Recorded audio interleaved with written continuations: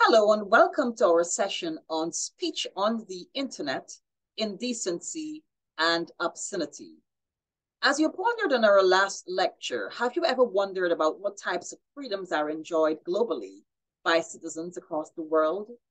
Have you ever considered the fact that there are so many freedoms enjoyed by citizens of the United States and those who come to call the US home, that there are other countries where those freedoms are not necessarily enjoyed? Before we get into today's session, let's look at the video together that really magnifies the excesses that are happening at the level of the state, where access and privileges are not necessarily enjoyed by other citizens around the world.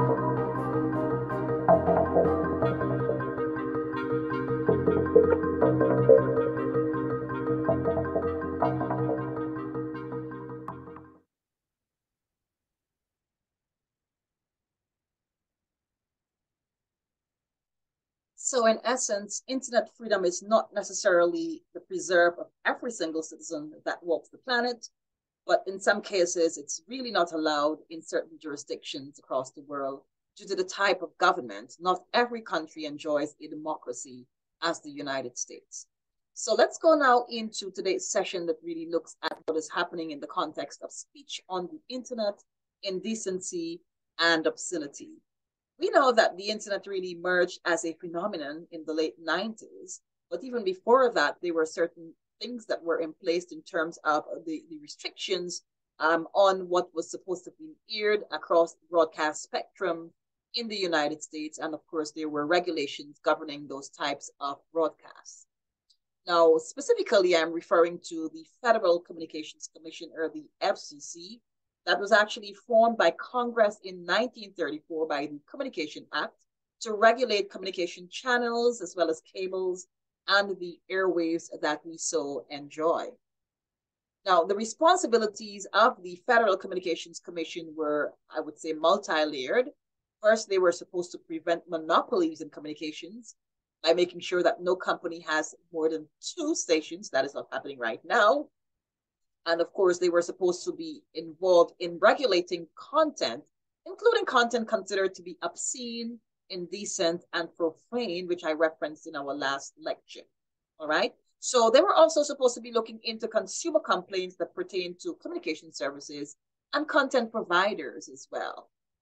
The FCC was also really responsible for banning obscene material on the basis of the Miller's test that I referenced a couple of lectures ago. And so obscenity and profanity are what are known as protected speeches. And because of that, these are the safe harbor hours that the FCC implemented. For them, if there's any indecent and profane content, they must be broadcast beyond 10 p.m. So the safe harbor laws that were instituted really allowed the stations to broadcast between 6 a.m. and 10 p.m. content that were known to be or expressly of a very moderate, or I would say decent nature. So anything that was indecent or profane was prohibited between 6 a.m. and 10 p.m. when there's a reasonable risk that children may be a part of the audience within that particular window period of 6 a.m. and 10 p.m. This is the reason why you will see those particular types of notifications and ratings coming up.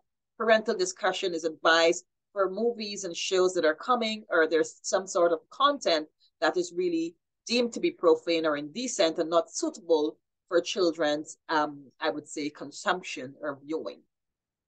Now, in the context of what the FCC deems to be indecent content and profanity, they describe indecent as content portraying sexual or excretory organs or activities that are in a way patently offensive to the audience. And profanity, basically, they felt that that content includes grossly offensive language that is considered a public nuisance. In other words, nobody wants to hear, because of the language, what we call swear words. And this particular case that I'm going to bring up with you next on the slide really pertains to public nuisance that emerged as a case in the history of the FCC, and of course, really banning the content.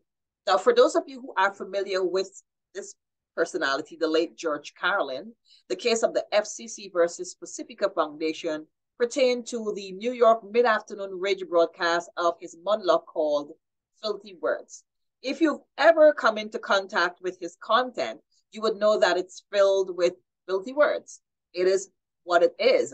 It is a lot of expletives. And so that's how he expressed himself based on public satire.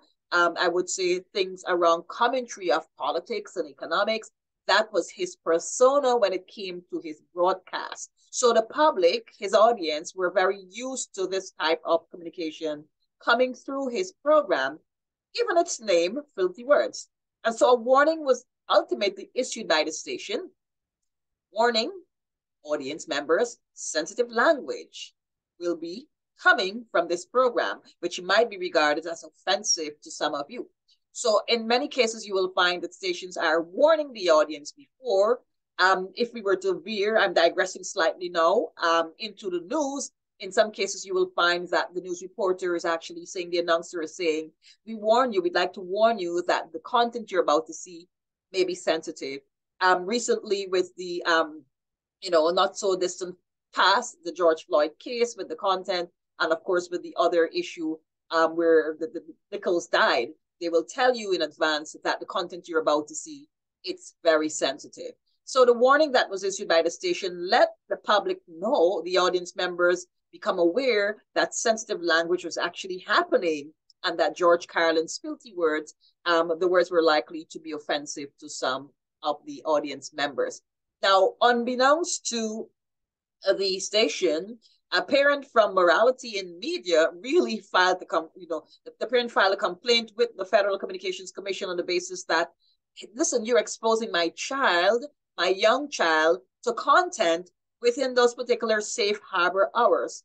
Now, remember, the safe harbor hours were supposed to be from the morning until 10 p.m., but there is George Carlin's program actually happening in the middle of the afternoon when there's supposed to be some sort of wholesome programming happening in the radio land.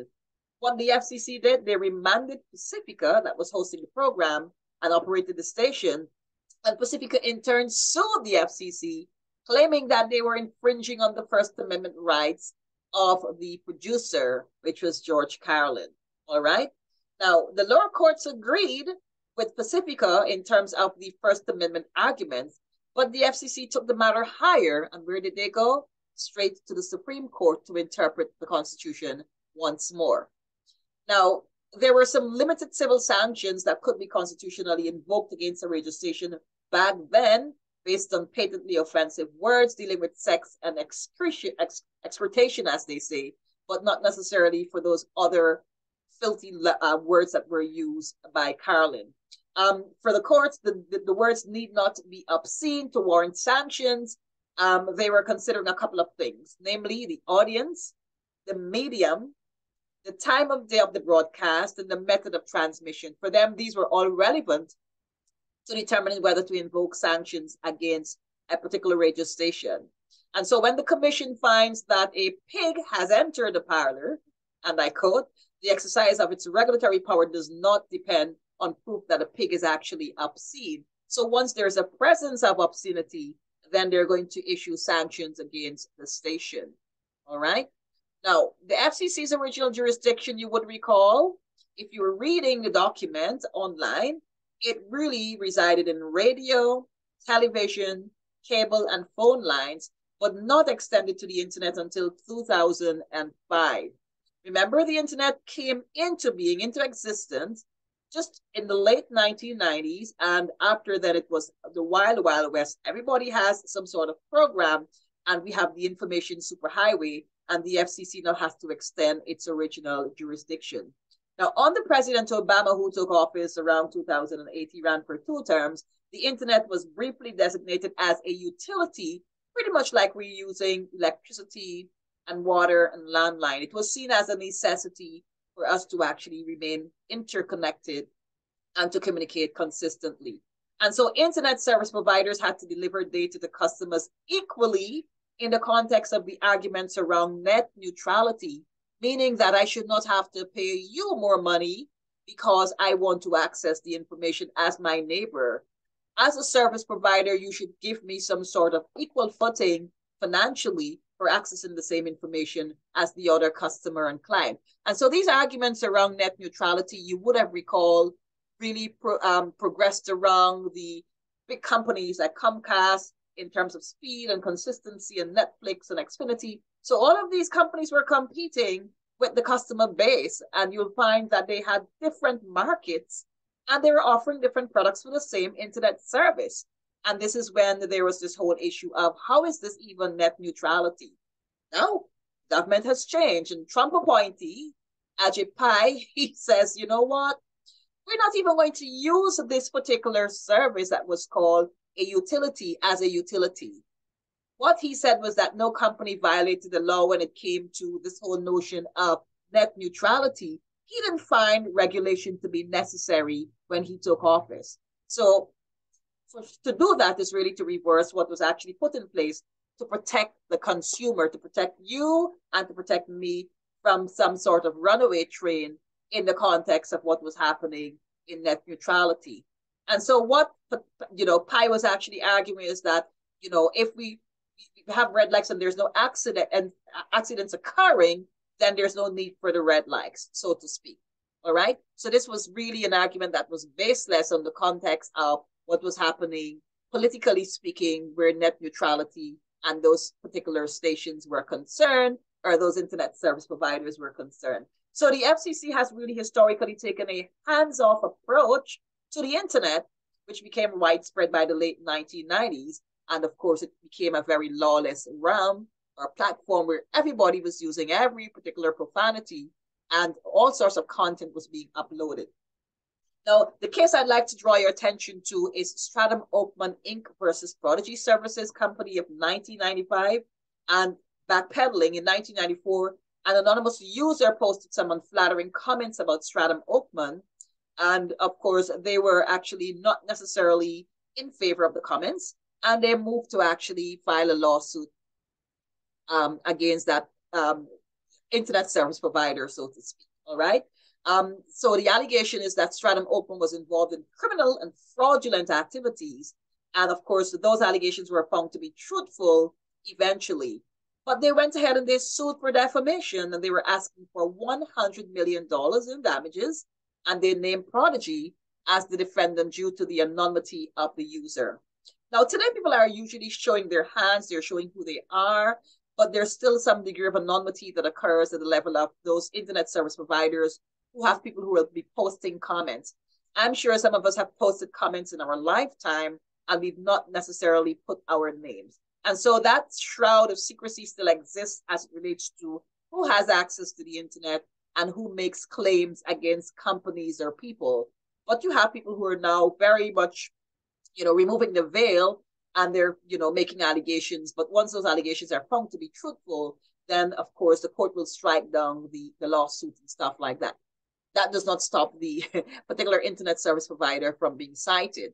But for this context here, the Stratum Oakman case, they were suing for $100 million against Prodigy, which was actually the host. Now, in their defense, what the host said is that we're not the author. Why are you shooting us? We are not the messenger. All right? We are just really giving the message. Shoot the messenger. We should not be held liable for what our users post on our servers. That was their particular defense.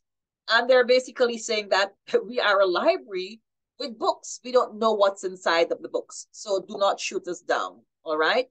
The ruling really, what the court said when they considered this case is that Prodigy were the moderators of the discussion board, and so they should have enforced some guidelines on the use of foul language or anything that is happening to go out there, in this case, defamation.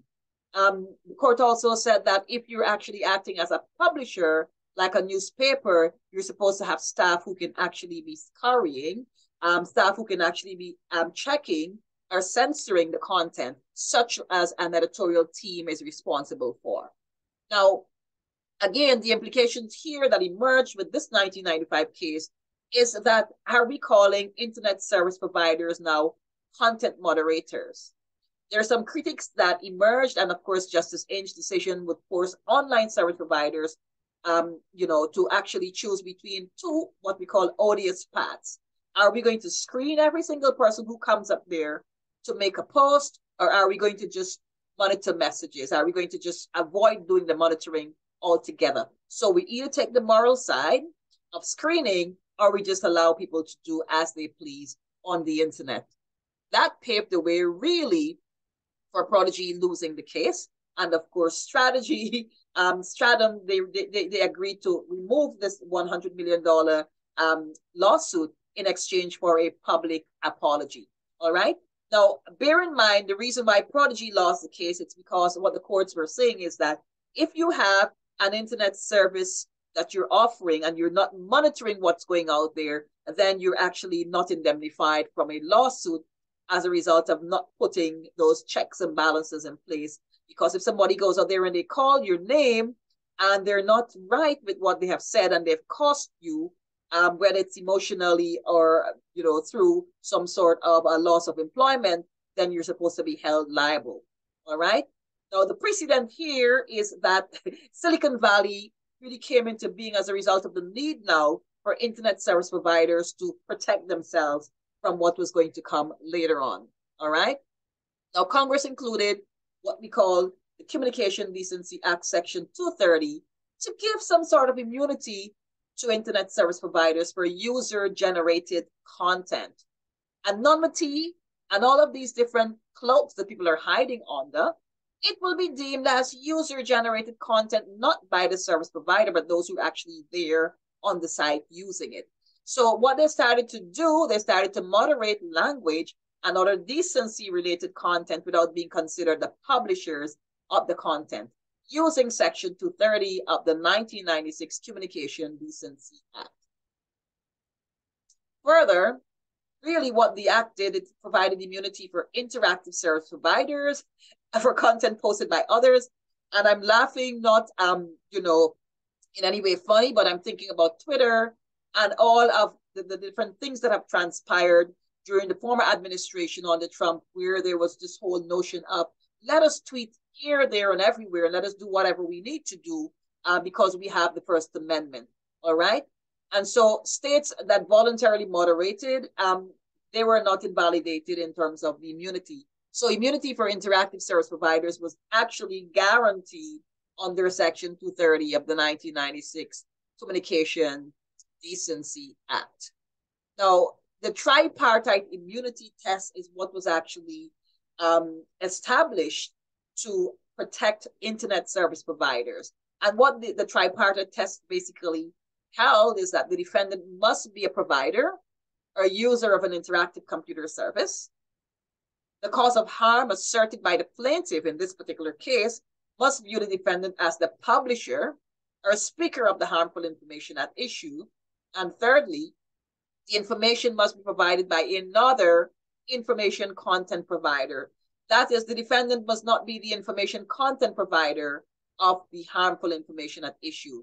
It basically means that these particular elements, these aspects of the test will protect the internet service provider once they're not necessarily the persons who are producing the content. So somebody else is on your back door, somebody else is in your car, you're on the highway, but you're just actually transporting the person. And so this is what was required for them to pass the tripartite immunity test, so to speak. Now, without Section 230, you will find that social media platforms like Twitter, Instagram, Facebook, TikTok, they would not exist as a result of not having these particular, I would say, privileges extended to them. Section 230 of the Communication Decency Act also protects platforms that are used for hate speech and platforms that are used by extremists to spew their ideologies. And we know that this happened in a case a couple of years ago where one mass shooter actually used a chant to talk about not liking particular groups of people or immigrant groups of people, and his hate speech was actually downloaded and captured after he committed the particular heinous crime. So I'd like you to just read how do you solve a problem like, a chain. There's no need for you to weigh in because we don't have a discussion board. So just read that and you will see exactly how it is that Section 230 has really been, I would say, party to the wanton types of messages that will go up there that are not necessarily monitored. Things have changed significantly since then. There is much more monitoring happening right now with content. We know that, Zuckerberg has been made to answer some questions and stuff like that. And so a lot of the content service providers are there answering questions, and they've got to be able to monitor users. All right. Later on, I'll come to this whole notion of the Knight Institute versus Trump, and the ways in which they were actually looking at the content that were posted, the content posted during his administration, and the fact that he was attempting to actually block content. I will share with you a brief video as well, an excerpt from the current owner. These were comments that he made before he actually took over Twitter, but we'll come to that very shortly. I'd like to turn our attention to, I would say, what were some of the battles, the struggles that occurred between the, successive attorneys general and the American Civil Liberties Union in the context of decency and online content. Now, criminalized content were deemed as content seen to be obscene or indecent rather, and of course, content that were, not promoting decency and were found against minors. These were criminalized by the federal administration. It was supposed to be something that the FCC was looking at very closely. All right.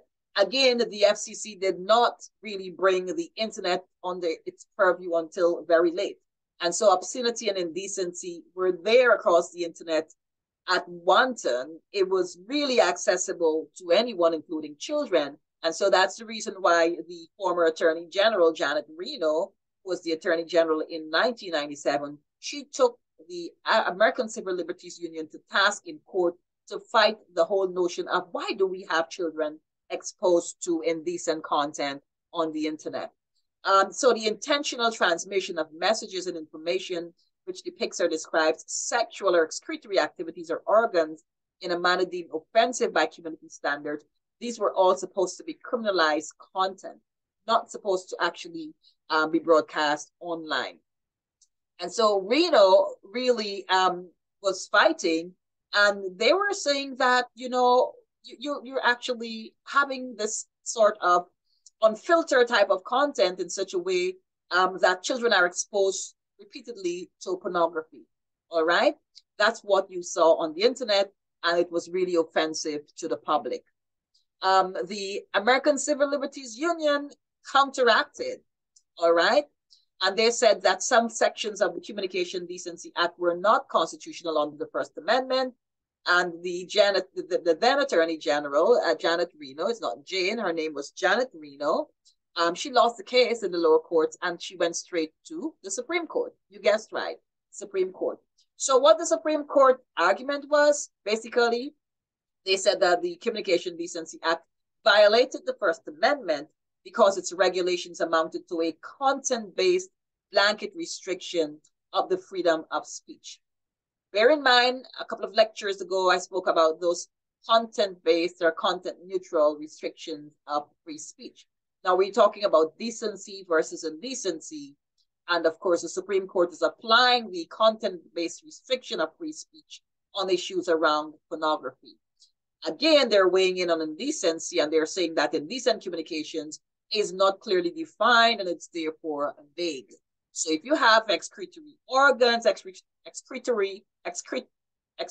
you know, I'm getting tongue-tied here, but if you have all the private parts out there and kids are exposed to those particular excesses, then it was really found to be indecent based on the argument.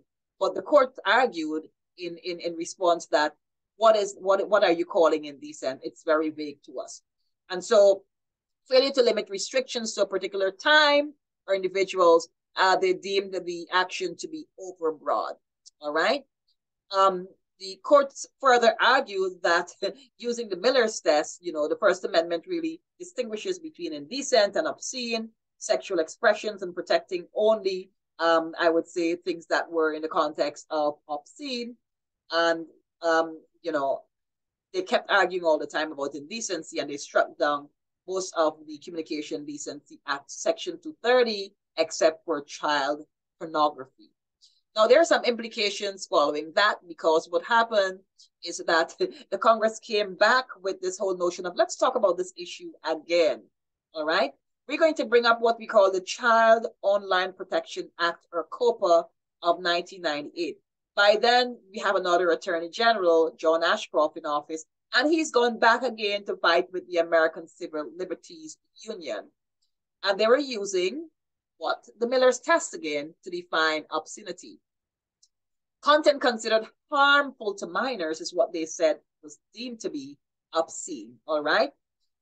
The content was not age appropriate, and of course they define harmful as communication, picture, images, graphic files that is really kind of obscene.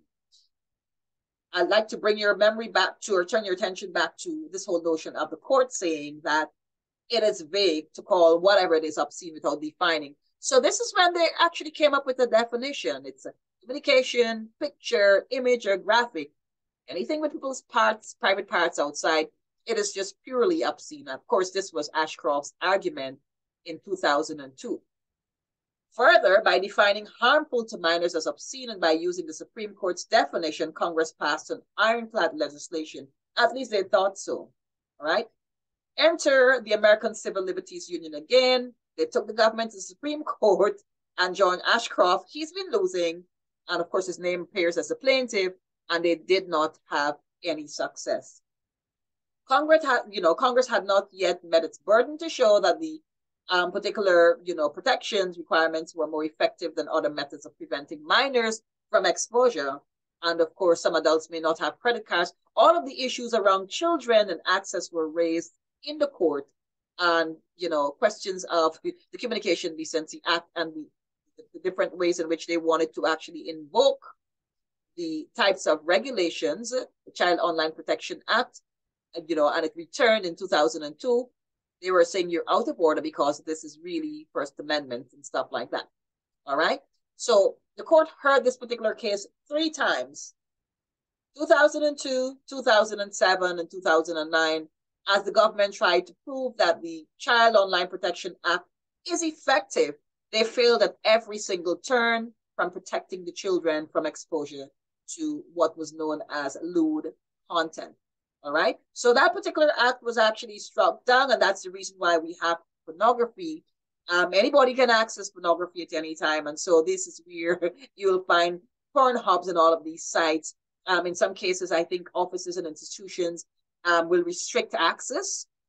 Parents can attempt to restrict access, but there are quite a few cases that happened to have emerged after, in the context of this particular freedom that was won by the American Civil Liberties Union, where porn is concerned and the content online. Now, this particular case here, Packingham versus North Carolina of 2017, Packingham was really convicted of taking indecent liberties with a minor in 2002 as a 21-year-old college student. At that time, Packingham was 21 years old, and he was actually, dealing with somebody who was probably under the age of 16, considered to be a minor. And he served his time. He was sentenced to about a year imprisonment, and of course, 24-month period of supervised release. So, he was supposed to remain away from minors with no special stipulations. I'm saying all of this to say to you that the interpretation now of indecent liberties was applied to the internet in this particular case of Packingham versus North Carolina. Let's see how it actually evolved. So he was arrested in 2010 for a Facebook post, basically thanking God for having a parking ticket dismissed. It was argued that the post violated North Carolina's laws regarding convicted sex offenders. Of course, we know that when somebody's convicted, the entire neighborhood knows that that's a sex offender in the neighborhood and stuff like that. All right? It barred sex offenders access to social media websites, but the court found that the state had a weighty interest in keeping sexual predators off social media for the protection of minors. He was not necessarily browsing to look for minors. He was basically making a simple post about being happy about not having to pay the parking ticket. So he appealed all the way to the Supreme Court. He said that the North Carolina laws was unconstitutional. The law was unconstitutional as it violated his right to speak on a simple matter. I'm happy that I was not given a parking ticket. All right. Now, what happened? The decision? Social media are like the modern public squares or spheres, right? Public forum doctrine. The court said, if social media is an open space, why are you blocking somebody from actually being a part of the public sphere or the public sphere? All right. The court also said that while the government has a compelling interest to prevent child abuse, the North Carolina law went too far because it encompassed websites that were unlikely to facilitate sex crimes against a child. So there was an open breadth in terms of how the court applied the use of social media against Packingham in this particular instance. All right. So the significance here is that, you know, social media was designated as a public forum. If you think about stare decisis and the precedent it sets, and of course it sought to demonstrate the significance of the case in the sense that we're going to turn our attention to the next case that has to do with Trump and the Knight First Amendment Institute. So President Trump really had a field day on Twitter, like other presidents. I think that President Obama really also grew his face on social media as well. But Trump in particular, his case is important because he was taken to task by the Knight First Amendment Institute in the sense that when he tweeted and somebody else was tweeted who was not necessarily in agreement, he sought to block them. All right. If you're following these particular cases, you would know that he frequently blocked opposition voices. Eventually, there were things that were given out there. There were different bits and pieces of tweets that were not necessarily factual, and that led eventually to him being removed from the platform.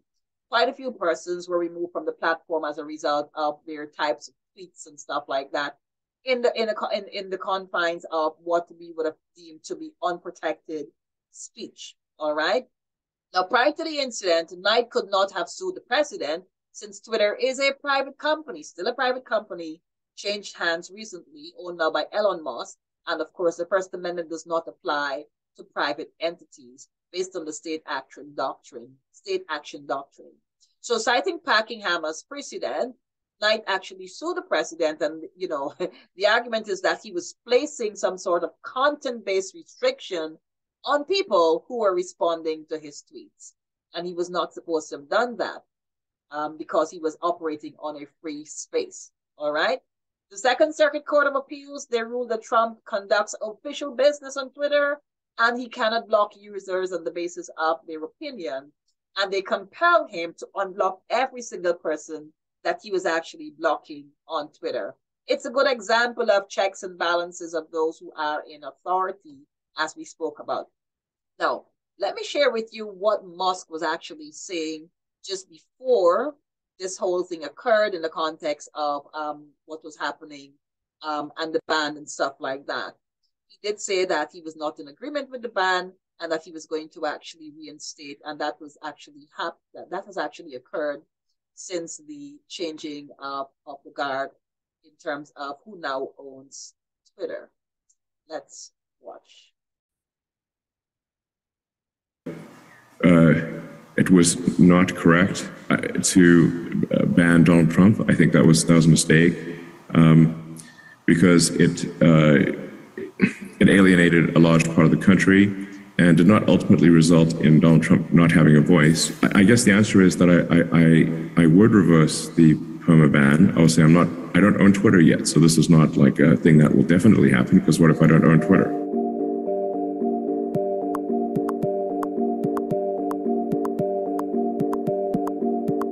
If there are tweets that are wrong, they should, and bad, those should be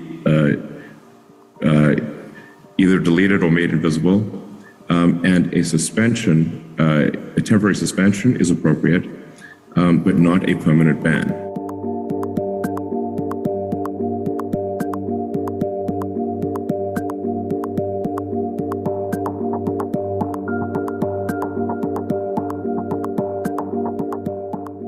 It was I think it was a morally bad decision, to be clear, and foolish in the extreme.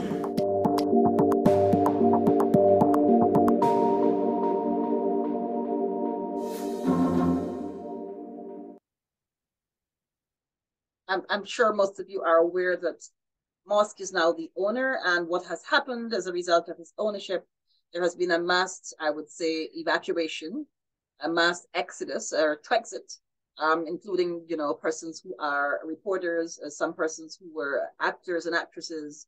A lot of people have left the platform as a result of those checks and balances that are now put in place as a result of their presence on Twitter. All right. So quite a lot has happened since, and this is in the context of what should and should not transpire online in the context of social media platforms. And there are quite a few other videos that I'd like to encourage you to look at as it relates to how the internet, how privately owned platforms are actually eroding the freedoms, or they're allowing excesses to the detriment of the society.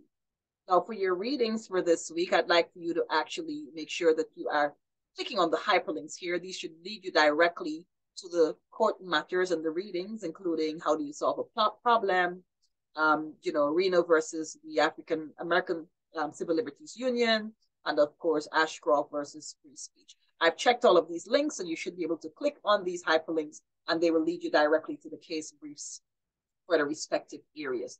So I trust that you found this week's sessions to be informative. I hope that you don't find the lectures that are here to be repetitive. They're not meant to be repetitive. They're meant to complement the slides rather than just give you the slides and you're not aware of what are the implications or the reasonings or the background of these particular modules. This is the reason why I'm actually taking the time to make sure that I prepare the lectures for you. As always, I would love to hear from you. If you have any issues or concerns, reach out to me via email so that I can actually amend as I go along and help you to make sure that you're absorbing these first modules that pertain to communication law. We are moving very soon to the ethical dimensions of the course, so I'd like for you to make sure that you are there, you're with me, and that you're giving me feedback. I know that you do have some assignments that are upcoming, and I'm going to be actually in touch to make sure that everyone is on track with the course. So I will see you next time.